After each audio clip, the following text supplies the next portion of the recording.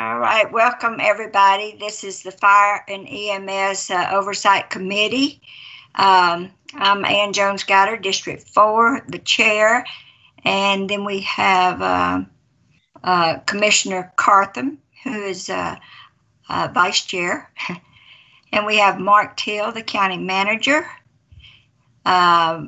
Chief Scott Spencer, and we have Assistant Chief Scott Zachmeyer, and then we have Courtney Eubanks keeping the minutes. Did I get everybody? Yes, ma'am. All right. This is our first meeting like this, being streamed, but and we're doing it we're streaming it to the public because you can't come to each one of our houses to do this. So this opens it up to the public. And now that everybody is here, Chief Spencer, I thought you were going to have Jason Milholland here as your guest. No? I can walk right next door and get him if you would like. Well, you had just stated that he was going to be here for some reason. And earlier this morning, I think that was for the board commission meeting, Chairman. Oh, I thought we were talking about this meeting. No, because he didn't get an invite to the commission meeting this morning, so he was just going to use my computer if there were any questions for him. All right. Well, with that being said, we'll go ahead and start the meeting with the usually we do the approval of the minutes, but we have not had an opportunity to look them over. So I'm going to waive that at this time, if you don't mind, or defer them to our next meeting. So then we will go on with the old business, and we're going to call on Chief Spencer to talk about the personnel update. Okay, and this will be a joint conversation between us and Chief Zachmeyer will chime in as well. Needless to say, the last month or so, the main thing that is taking all of our interest is the COVID-19 issue. So as far as personnel updates, we send a weekly report in. We have had a few changes. Chief Zachmeyer, do you have our current numbers? No, sir, I do not. Okay, Courtney, do you? Yes. Let me pull them up real quick.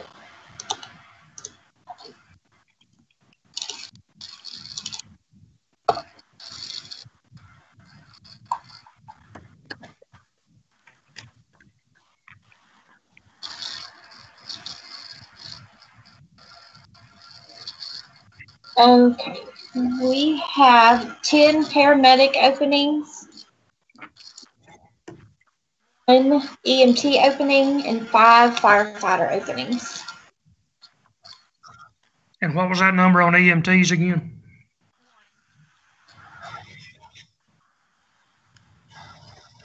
What was the number for the EMTs, Courtney? 1. 1, okay. And the firefighters was what? 5. 5, okay. What is the change? Since we don't have the figures from the last meeting, has there been any changes in those numbers? Increase? Yeah, we've hired 2 EMTs since our last meeting. But we haven't lost any of the paramedics or the firefighters. We're still breaking up. Courtney, I'm having a hard time understanding you. You're breaking up. And there seems to be some kind of feedback. I don't know what that is from. Yeah, we've had no one leave since last time. All right. So, Chief, now we had a class going at one time, but they've already graduated, right? So, on the paramedics.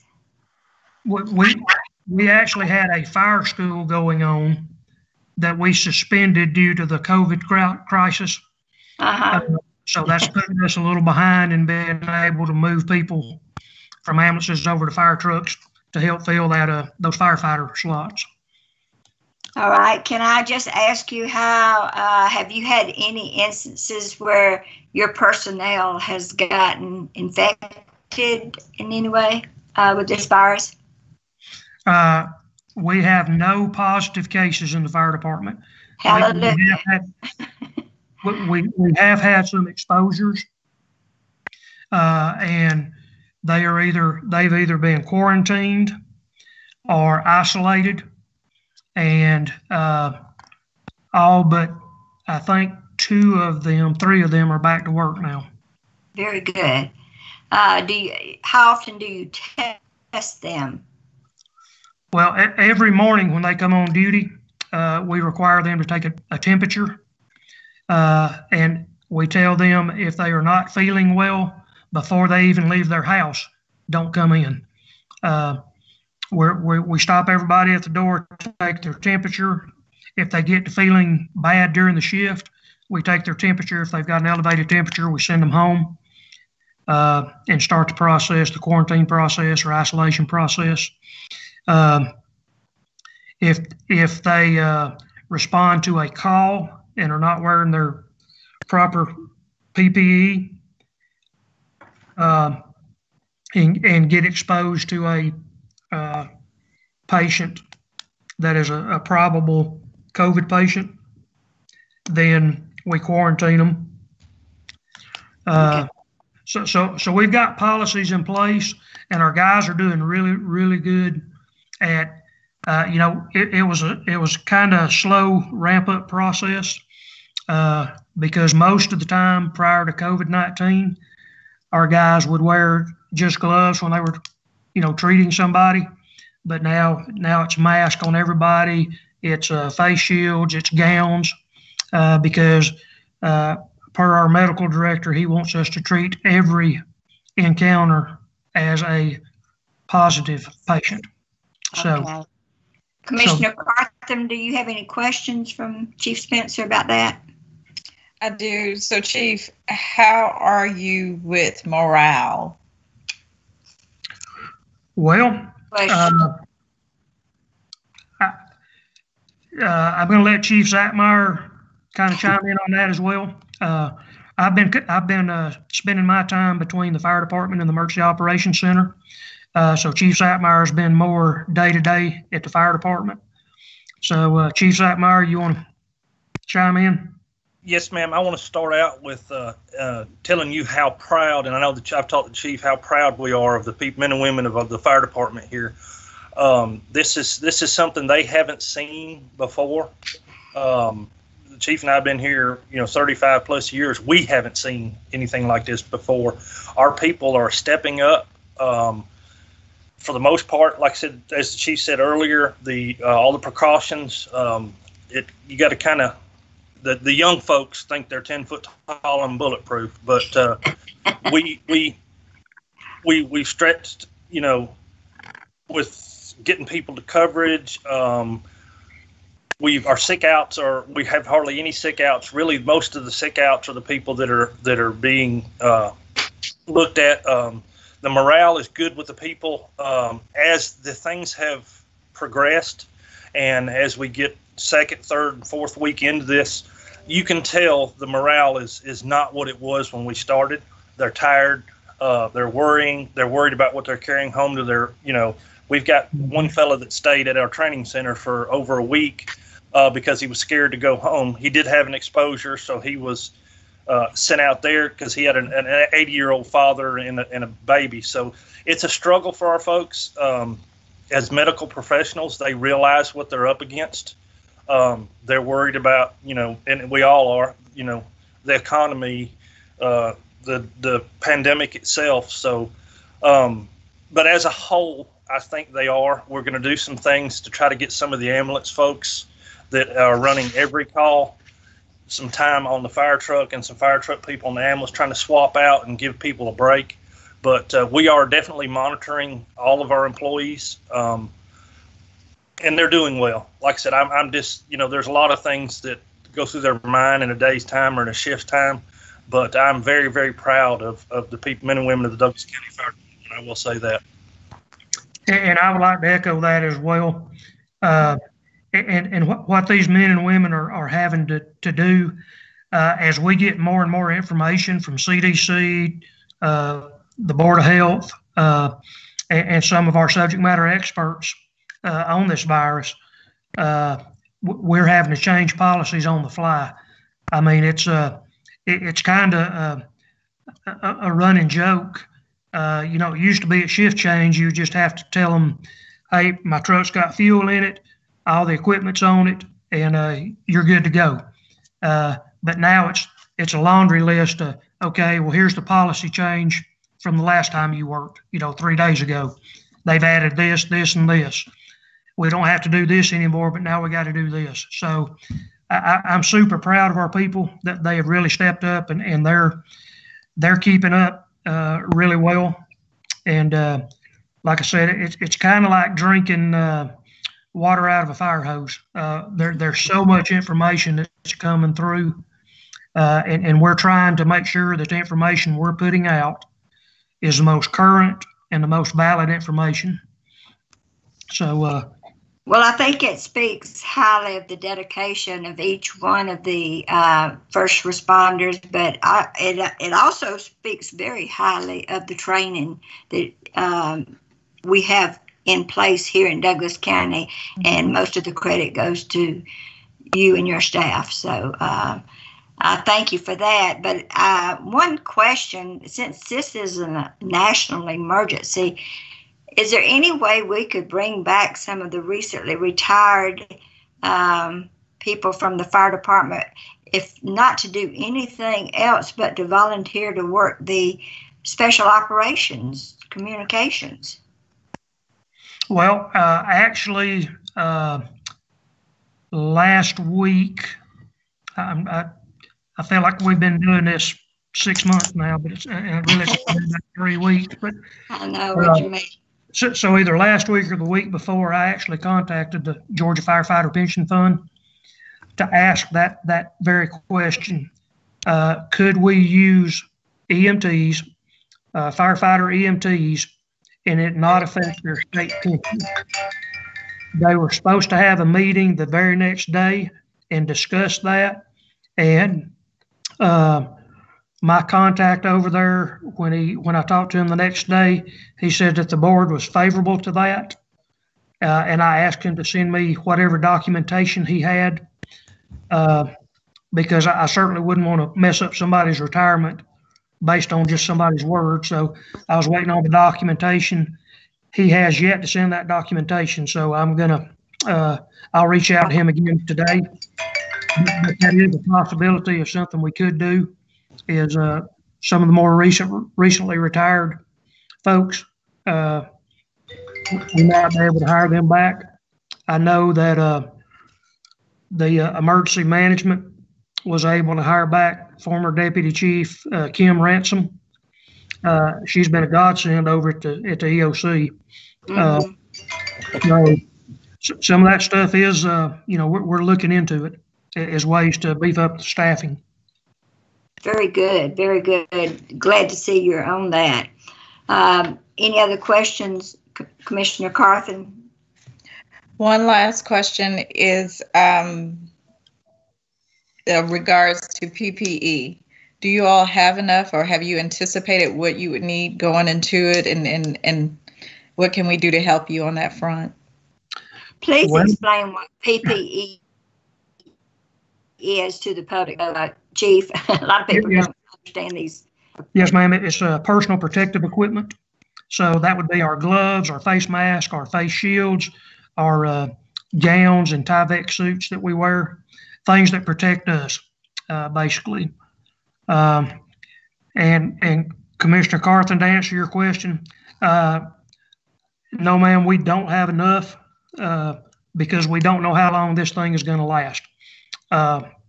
So what we have done is we've started a plan B and a plan C and a plan D to try to continue to restock our inventory. Most everybody's in the same boat we are. The normal vendors that supply us this equipment, they're overwhelmed. And so the stuff we do get more than likely will not be a full order. So like if we ordered, 1,000 gloves, we may only get 500 gloves. However, we've reached out to several places to see if they could help us. Every week we put in an order from the Strategic National Stockpile, which is a federal resource. But we get, we've gotten 2 shipments for fire and EMS so far, and they were not full shipments. So in the meantime, what we did is we reached out to one of our local companies, Medline, that has a manufacturing facility here in the county. And what they actually manufacture are the adult diapers. Oh, yeah, Medline. Mm-hmm.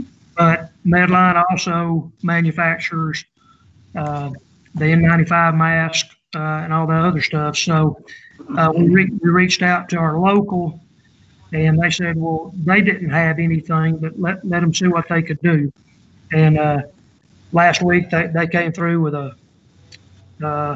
I think it was like 1,000 face shields and several boxes of gloves, some N95 masks that we need. So that's kind of what we're doing. We're working all our angles to try to make sure that we have what we need. Something else that we're doing that we started yesterday is we're actually decontaminating our N95 mask.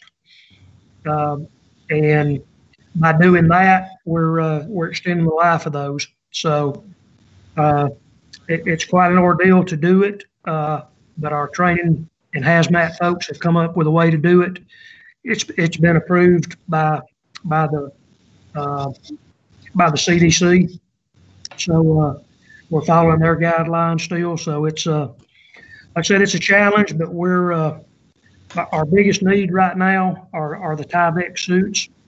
And those are the white suits that you see the folks wearing on TV. We had a fair amount of those to start with because we had that left over from the Ebola scare several years ago. But we're running through those at a pretty brisk clip. We've got one person assigned. Her primary job is to keep up with our PPE on what we have on hand, what we need. When we start getting critical shortages, what we can do.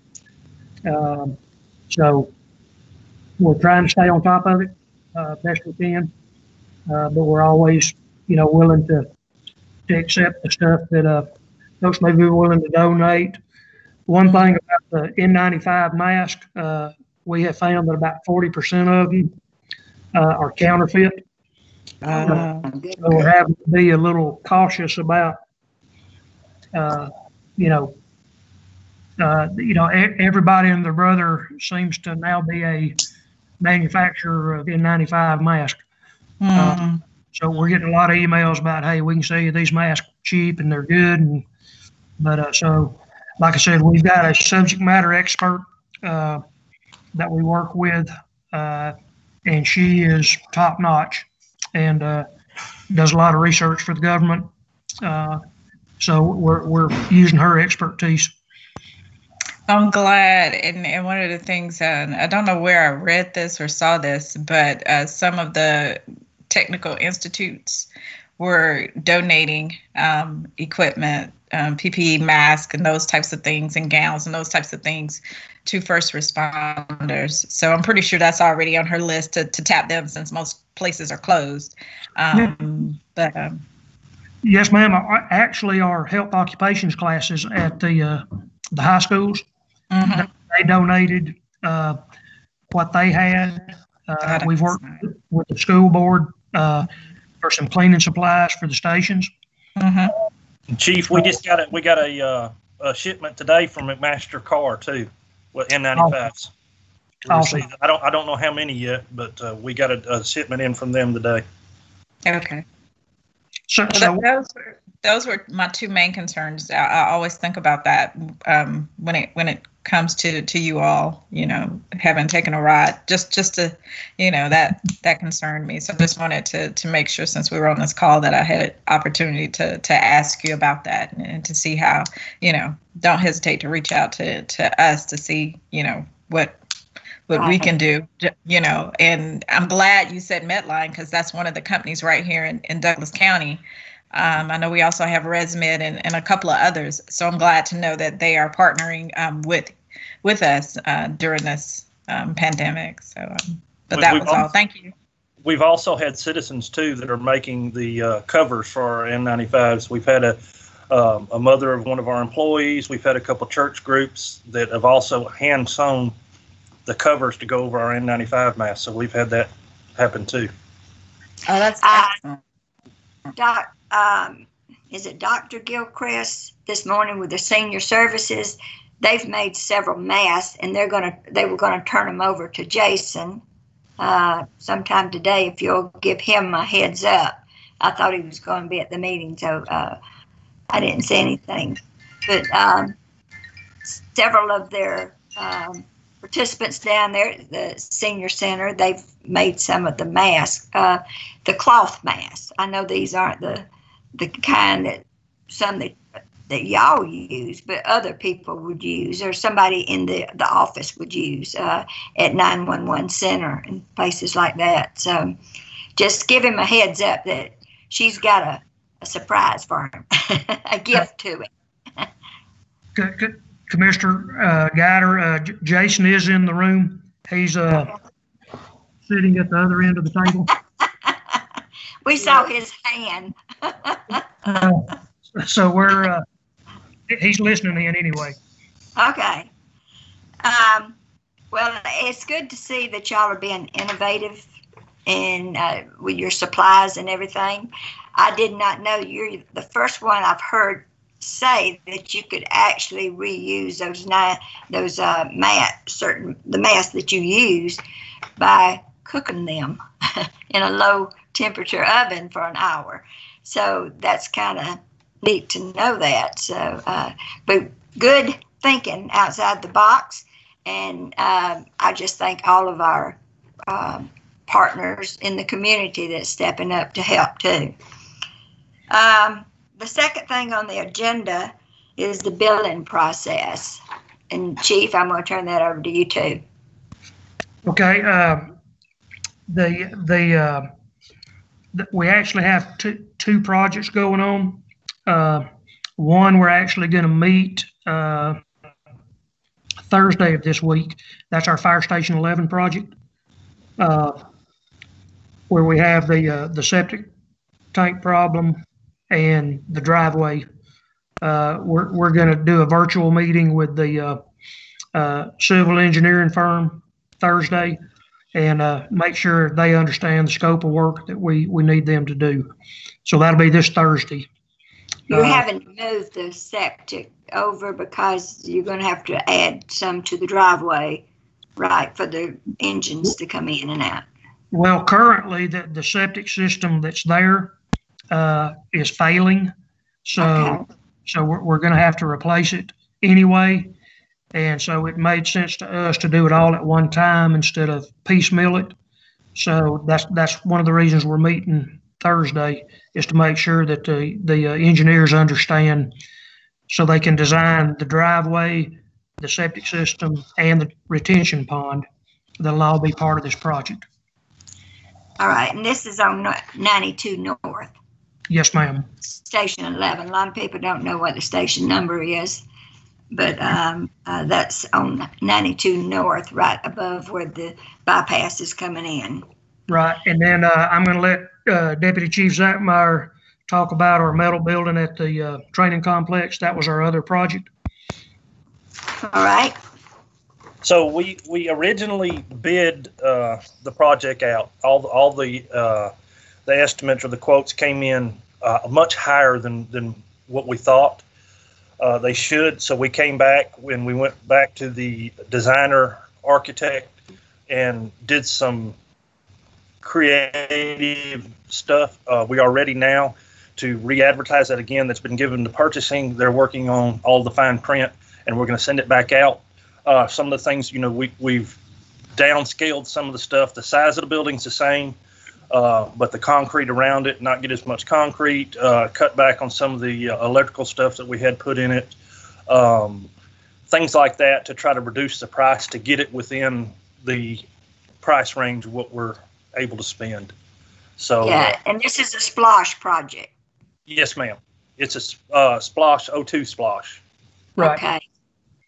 It's we combined, put everything in one bucket that we had left over in the O2 splosh to finish it out, and we're doing this building. So we have a set dollar amount that we're dealing with, and we're trying to get the building within that dollar amount.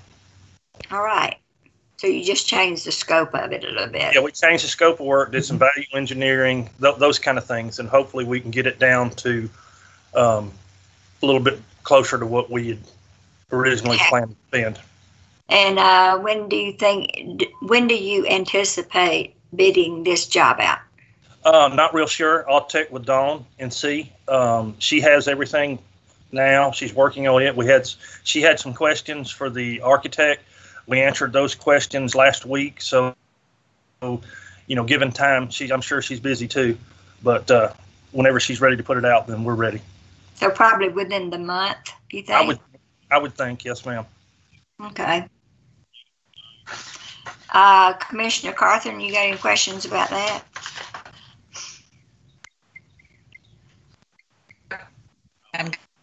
Commissioner Carthen, the screen seems to be freezing up a little bit, doesn't it? No, I'm good. Thanks. Okay. All right. Well, we'll move on to the status of the splosh vehicles. We have one on order, do we not? Yes, ma'am. I'll take that also. The 19 stuff, we've got we've already took delivery on the staff vehicles. We've already taken delivery on the ambulance, and we're waiting on the fire truck. Generally, when we buy something from a manufacturer, we have a midpoint visit where we go look at the truck when it's half done, and then we do the final inspection. And this particular time, it's Pierce Manufacturing in Wisconsin. We are not going to get to go up there this time. They sent some pictures, and if I can do this, I'm no techno wizard, so y'all bear with me. But all right. This is. Are you seeing anything? It's coming up. It's coming up. Okay, these are some pictures I got from Pierce. If you can see them. Can you click on them and enlarge them? All right. They enlarged now? Nope. No. No. You're not seeing any of this? Yeah, we're seeing pictures. We see the equipment. They're Okay. just small. All right. Well, these are some of the pictures. Let me try to see if I can get it. Does that help any? No. Yeah. Okay. That's okay. That's okay. But they're pictures of the truck that's in process now, and if I can email you these same pictures, what it shows. What I was looking at, so there's no need to send them to me. Yeah, it shows the truck is about 3/4 of the way done. It's not quite there yet. They're estimating delivery to us April 22nd.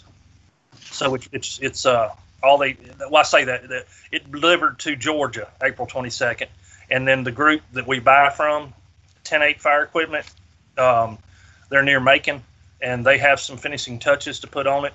So it's probably a couple of weeks after that, and then we'll have delivery of this year's fire truck. And this is a pumper truck. Yes, ma'am. It's a pumper truck. It's Pierce Manufacturing, Appleton, Wisconsin. Really good truck. We've started on our 2020 stuff already. Our fleet director, Tim Jordan, has got, we've already got the specs turned in for the fire truck for 2020. He's about to finish up the ambulance specs. Courtney, I think he sent those to you to get typed up. And then the 2 staff vehicles for this year. Let me stop you right there, because I think at our last meeting we talked about, instead of another pumper truck, weren't we talking about replacing the ladder truck that was involved in the accident on I-20? And we were going to get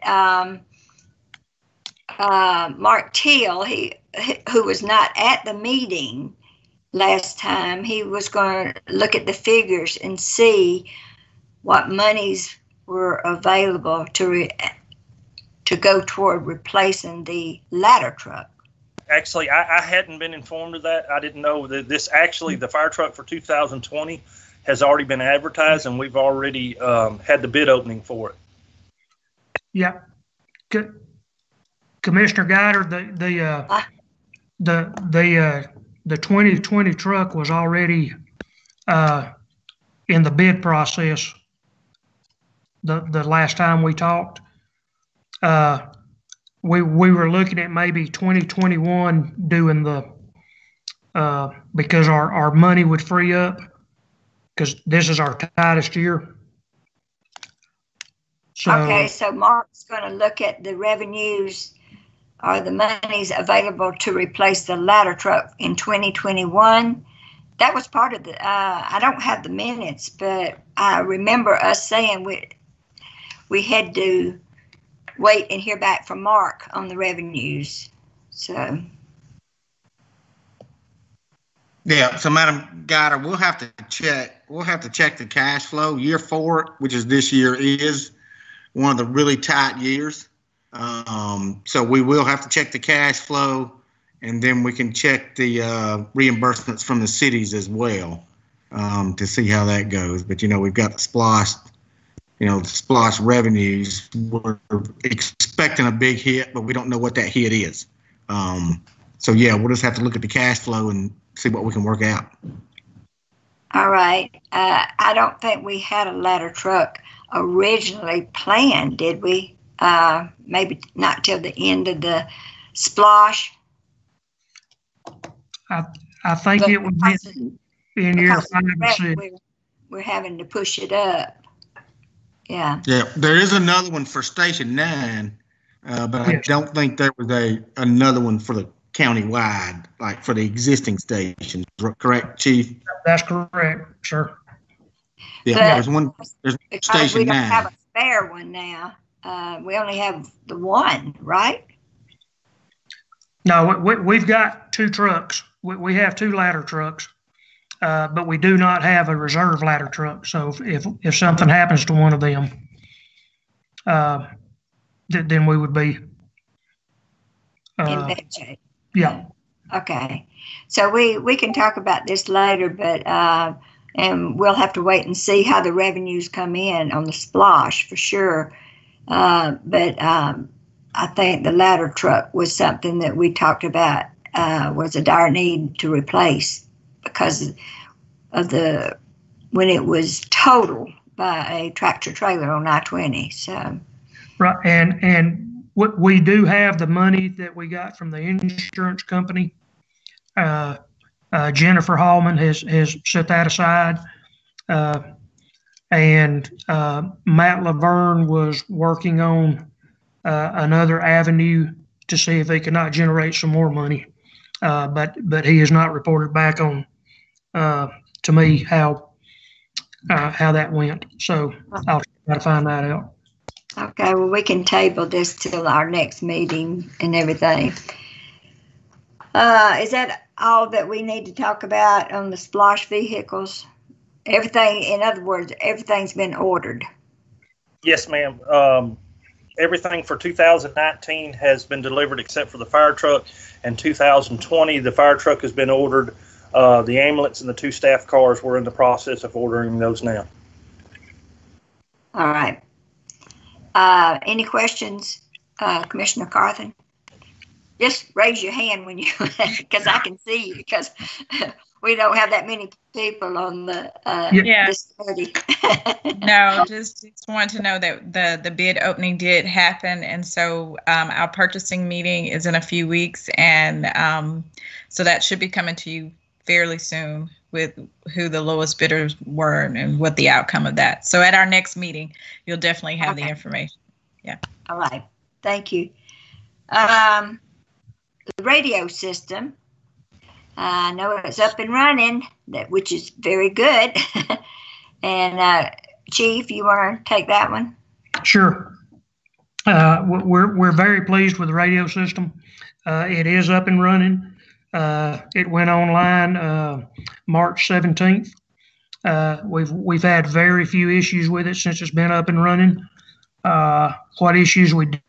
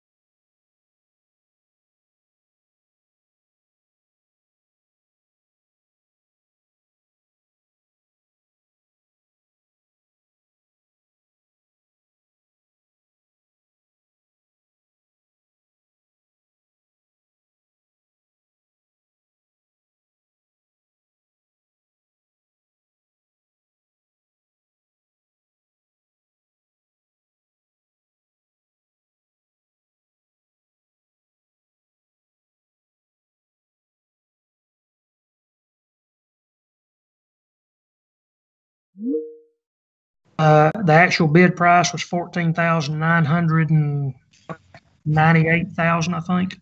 Mhm. So we basically saved $1 million.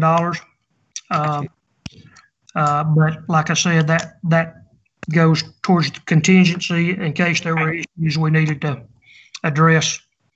And then throughout the contract, as we've been working through this, there have been some changes made, and we got credit for some of those changes. Right. We got enough credit that we've paid for the deficits up to this point out of our credits that we made. So I think between Motorola and Douglas County, we've done a pretty good job of managing that budget. That's very good. Very good news, is it not, Commissioner Carthen? and Mark? Who are under their in line with budget. So. Okay, some of the screens are freezing up.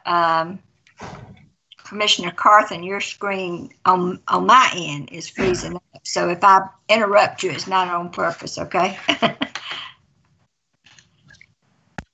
All right, is that all we need to know about the radio system? Yes, ma'am. Okay. Okay, the last discussion item is the COVID-19 update. I don't know what we haven't covered, but I'm going to let you cover that. All right. Well, the COVID-19, we really started working on this back, I think the first notice we got was like maybe back on March the 5th. So we've been working on it ever since, trying to anticipate the needs. We've been working with public health. We've been working with our EMA, with Jason. And like I said, it's an ever-changing thing. You know, as we get daily reports on the numbers. Currently, I think we're at 105 in confirmed cases in Douglas County with 5 deaths. We get updates twice a day from Department of Health. Kim Ransom posts them to a website, or not to a website, but to a page so that we can review them. GEMA sends out a daily situation report, and it's been a challenge for sure.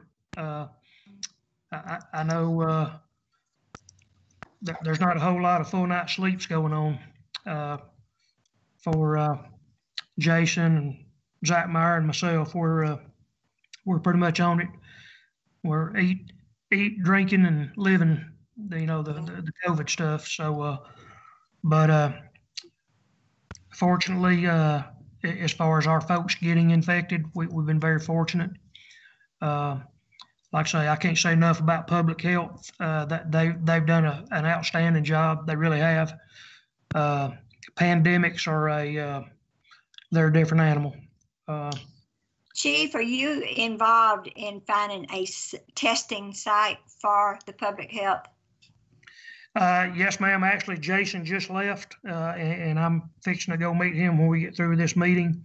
Hunter Park is going to be our drive-through test site. So we're doing site surveys out there now to make sure that the traffic flow is going to work the way it needs to. He's meeting PD and the sheriff's department out there. City Public Works is going to work with them to get sand to fill the sandbags where the tents will be, you know, to hold them down. So I don't have we'll have the site up and running by X day. I don't know what X day is yet, but we should know this afternoon what the game plan is. But the testing is still limited, right?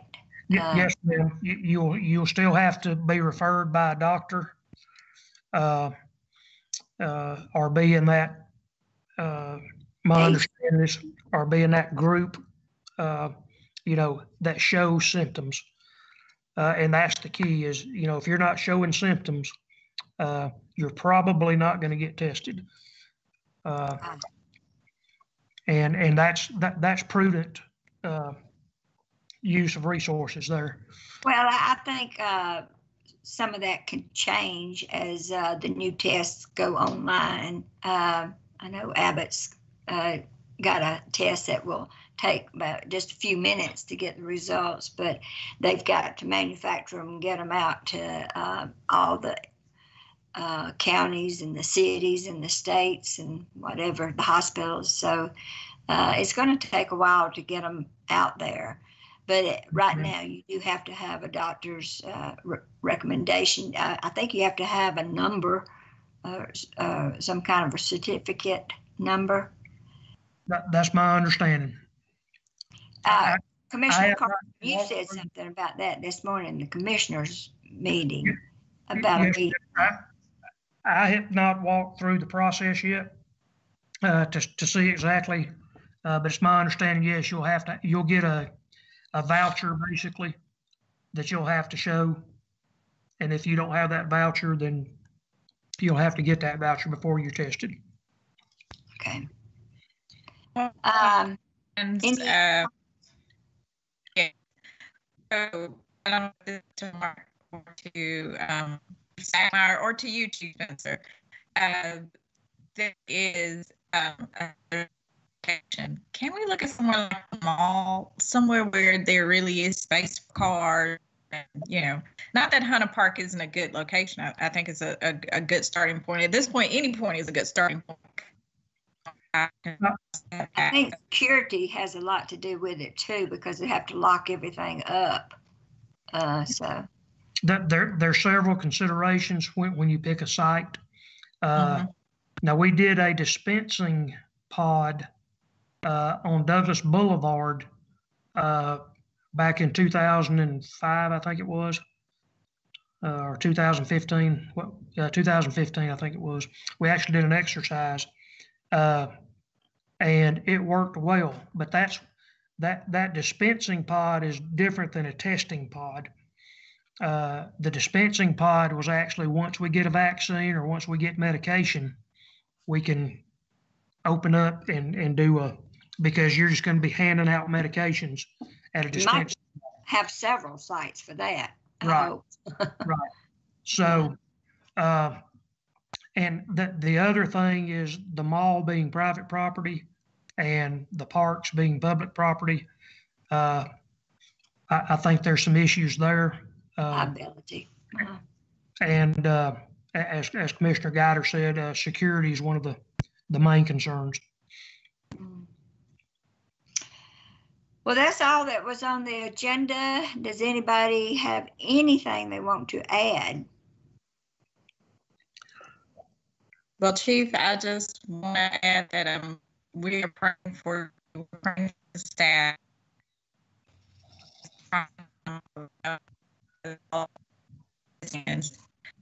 Just going to stay faithful and pray. Commissioner Carthen, you were breaking up terribly. Yeah, real bad. But I heard the word pray, so. Absolutely. But, someone said that this has been, I think it was you, Chief, that said this has been a great challenge. But let me tell you, y'all have stepped up to that challenge. Y'all have met that challenge. And on behalf of Douglas County, the commissioners, and, every person out here, we appreciate what y'all do and the sacrifice and the commitment that you have. So we just thank you, and we are all praying for you. I guarantee you that. Well, we certainly appreciate that, and truly, all the credit goes to our whole team. It's not just one or two; it's our whole team. And commissioners and Mark, y'all are part of that team as well, and we appreciate the support y'all are giving us and the leeway y'all are giving us to make the decisions we need to make to try to get ahead of this thing, and we appreciate y'all. So, if there's no other business, has anybody got any other business? Since there's a delay, I keep waiting on y'all a little bit, especially you, Commissioner Carthen. Your reception's not very good. So, but anyway, with nothing else on the agenda, we will call this meeting adjourn. Thank each and every one of y'all. Thank y'all. Thank you.